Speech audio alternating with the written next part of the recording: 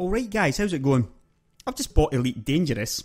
I bought it a few days ago actually, but it feels like I just bought it because I'm still a complete noob at the game. It's a pretty difficult game. There's a lot of commands, a lot of controls in it. Most people are saying, you know, this is not an easy game.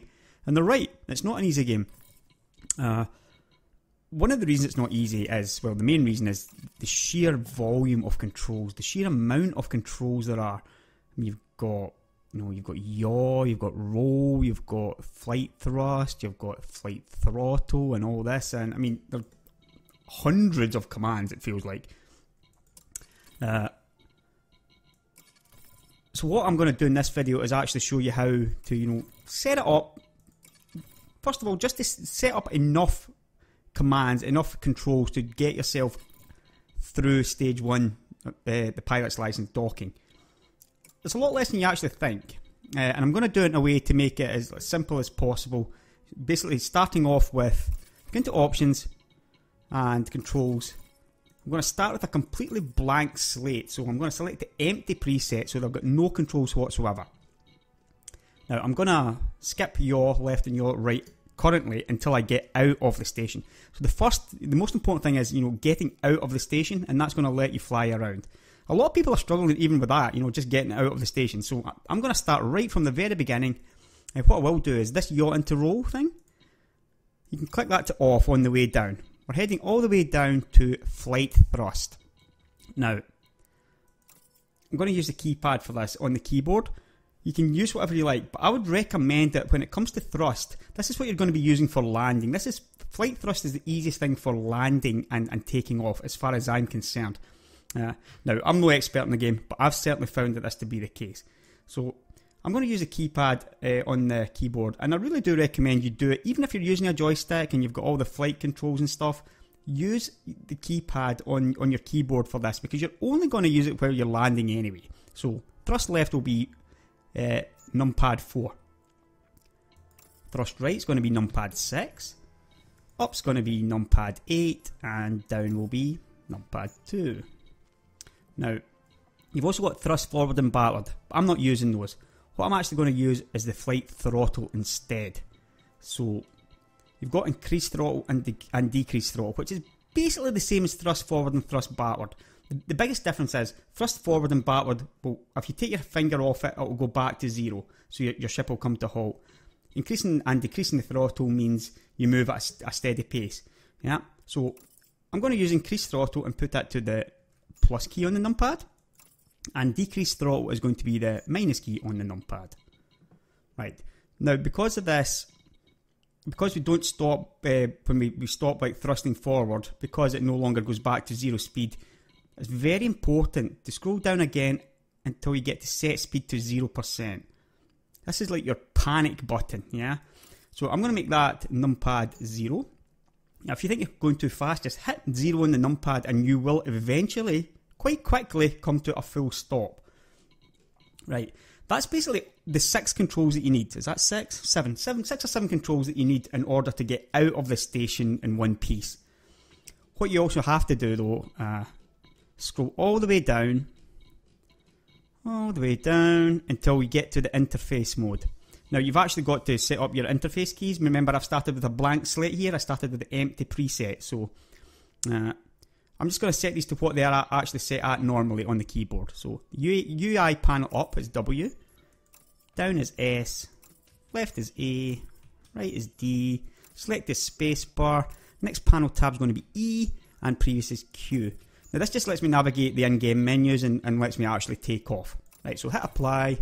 Back to main menu, tutorials, and stage 1 docking. Now, the most important thing to read here is the orange writing at the bottom. Keep your head and you'll do just fine. Remember, you've got your panic button, your 0, your numpad 0. If you think you're going too fast, just press that and you're going to stop. You will eventually come to a stop. You shouldn't hit anything. Everything should be absolutely fine. So we're using thrusters only. Thrusters sort of make you hover on the spot, or hover to the left and hover to the right, hover up and hover down. But you don't move forward or backward. So, you know, really the chances of you crashing into anything are very limited. Right, first things first, we'll use S twice. Spacebar to launch.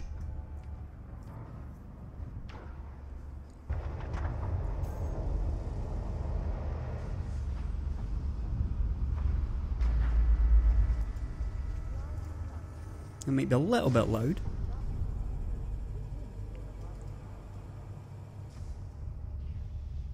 Right, so Ship released. Engines engaged. 5 minutes to leave the station. Now remember, 8 was thrust upward, 4 is thrust left, 6 is thrust right, 2 is thrust down. So obviously I want to thrust upward. So I'm going to hold down 8 just a little bit. And there you go, I'm thrusting upward. I take my finger off it. It goes back to 0. I'm hovering above the landing pad. You know, I'm not moving anywhere else. I'm just hovering there. There's no danger of hitting anything. Now, if I thrust to the left using the 4, you know, what a surprise, I go left. 6 puts me to the right. You know, so this is just helping me to, you know, if I was off centre in one of the docking stations, if I was off centre, then this helps me, you know, to get back onto the centre.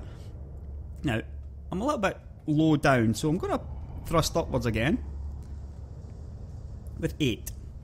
Now, clearly, this is not the optimal way of getting out, as I should be, you know, not trying to get out the door while it's vertical.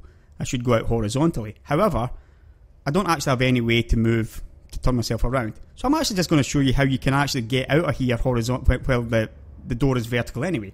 Now, if you remember, plus and minus, plus was throttle.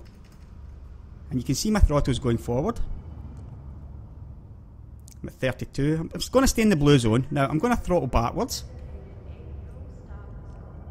And it does exactly what you'd expect it to do. Now if I press the 0 key, my no key, I come to a full stop.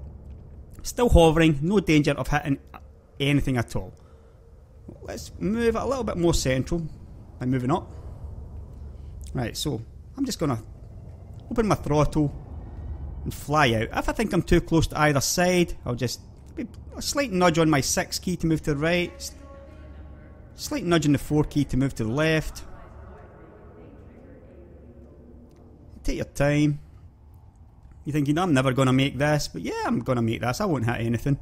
It's going to be tight. Oh, it's going to be tight, but absolutely fine. Now it starts spinning, so you need to keep nudging 6 on the way out, which I just did.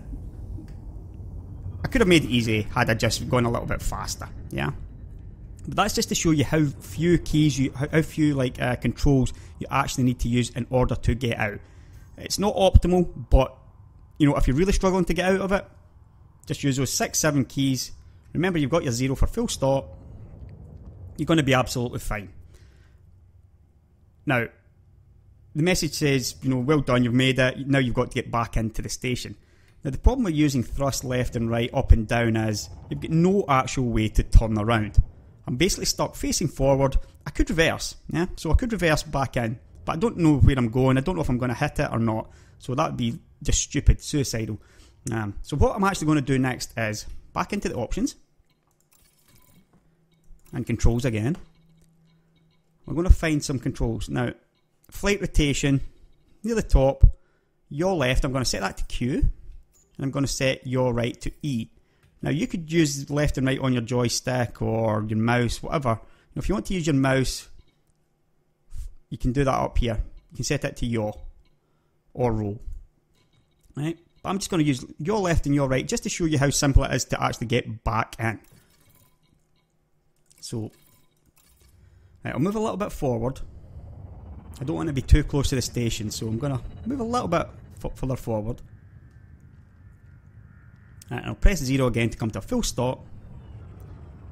Now, yaw is basically, while you're stopped, yaw will simply, the Q and D keys, yaw me to the left, yaw me to the right. There's a planet. I'm basically rotating on the spot. This is what yaw will do. It's very slow movement, but it will basically rotate you full 360 degrees on the spot until you're facing directly, you know, towards the entrance again. And there you go, there is the station. Now, I could get in again using the exact same keys as before. 8, 4 and 2 on the numpad and my open and closing the throttle. But it's not ideal because the station is actually rotating. Yeah? And the last thing you want is, you know, to rotate into a wall or something, well, knock into a wall while the station's rotating. So we're going to go back into the options again. Back to controls, and what we're looking for now is roll. Now if you're using the mouse, you can also set, like I said before, you can set your mouse to roll. I'm still going to stick with the keyboard right now. There's roll left, I'm going to use A for that. I'm going to use roll right for D. And while I'm here, I'm going to go pitch up as S and pitch down, as W, and apply that. Right, now, what does roll left do? A key. That's what roll left does. Pretty simple. This lets me rotate. I can move slowly and rotate now at the same speed as the station rotates. So there's no chance of me hitting the wall, hitting into the door as it rotates. Yeah, I can keep it almost directly horizontal just by constantly hitting the A key. Now D obviously spins it round faster. Now the other two that I changed there were pitch up and pitch down. So pitch up is my S key, and this is what you use to do a full sort of flip around. Now as you see, it's turning quite slow, but I'll talk about that in another video. It's turning quite slow just now, but I've done basically a 360 in this direction now, and the station is about to come right back into view. That's all that does. W puts me down the way. Now if you prefer to use W for up and S for down, that's absolutely fine. You know, that's up to you. Or pull up in the joystick to move up, pull down to move down. You know, if that's what suits you, then go ahead. This is a sort of classic flight sim mode where, you know, you push down to you press up to move down, and you press down to move up. That's just the way I prefer it, but you go with, you know, whatever you fancy. Right, so now we've got more than enough in terms of keys and controls in order to get back in here. The one thing we are missing, however, is the ability to request docking. So, yep, we're back into the options again. Set controls. And we need to scroll all the way down until we find... Where are you?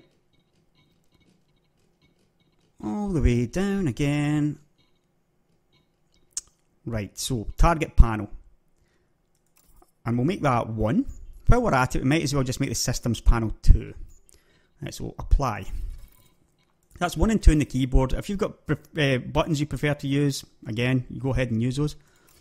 Right, so when I press 1 now, it brings up the targets panel. I think this should be called the navigation panel because that's the first thing you see, and I believe that this is a better name for it. But anyway, it's called the targets panel. I can use W and S to look up and down. The Galaxy Map and System Map aren't available right now, so you can ignore that. E moves you right across the tabs, Q left. What we need to do is move right twice to contacts. Press spacebar at training station. Press S to move down to request docking, and spacebar. Request granted. Right, the request has been granted. I now press 1 again to get back to the main screen. Now if I press 2, I can see my system screen, but I'm not going to bother with that just now. I've requested docking. You can see down at the bottom right, my landing gear is still down. I never bothered taking that up because there's no point in doing that for the purpose of this tutorial. Right, so my landing gear is still down. I've got 10 minutes to land, and that's what I'm going to try and do. Right, so first thing we need to do is throttle up a little bit. The blue is at the zone that it prefers, you know. So that's a good speed for you to come in at. So let's just go round about the blue speed. Round about the middle of the blue. Now you see I'm constantly correcting.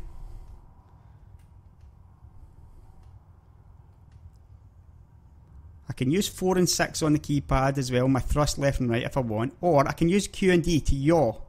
Yaw's a bigger movement. Now at this stage, yaw certainly seems a lot easier to use. Yeah, so I'm A and D to A's rotate left. Rotate left and right. So I'm coming in. I'm using pitch up and down, W and S. Constantly hitting the A key just to keep it straight. I'm a little bit, I need to come a little bit more centre. So that was the 4 key. You can see landing pad 31 away in the distance. Now, I'm just going to roll again using A. Nice and simple, taking it nice and slowly.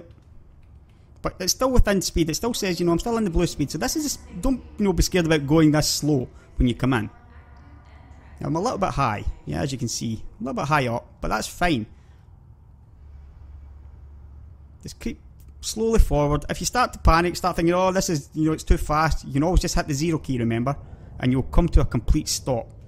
Yeah, you can always move down using 2. Well, you're using your thrusters when you come into land, remember? So it's just the exact same as taking off. 8, back up the way. Yeah. 2 down. 4 moves me to the left. 6 moves me to the right. Yeah. So we're going to creep forward again using the thrusters. Sorry, using the throttle. So open the throttle up to the blue again. And just as when you think you're just about over, right directly over the number, what I do is, I'll straighten up a little bit. What I do is get ready to press 0, just as you're coming over the number. About now. Now, I stopped a little bit too fast, yeah, and you'll soon see that, right? So I'm going to use 2 on the numpad. I'm going to thrust downward on the pad, and you'll see that I've just missed my landing spot by a little bit. I'm a little bit too early. There you go. Now I'm down to the bottom left of it. I want to hit the centre, the red circle. So all I simply do here is 6. Well, I can thrust to the right. You see the blue line, the line's turned blue now, the vertical line. I just need to hit plus on my keypad again. Just to, open the throttle a tiny little bit to creep forward.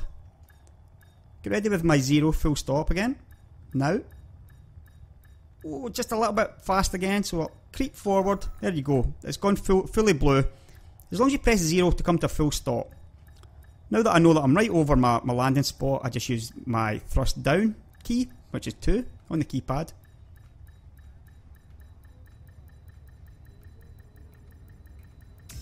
There you go, 4 minutes to land out of 10. That's how easy it is. Mission accomplished. You only need about 4 or 5 keys in reality to do that. That's about as easy as I believe that you can take off and land without causing yourself any problems.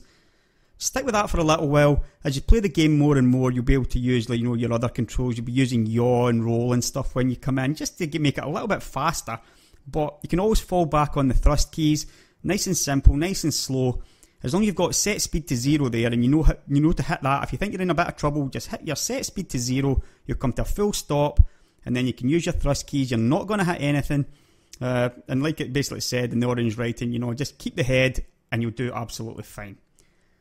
I hope you enjoyed this one. I hope you learned something. A lot of people would have taken a few hours at this. I know one of my friends took a little bit of a while to get in and out, and he said that it took him 2 hours to land.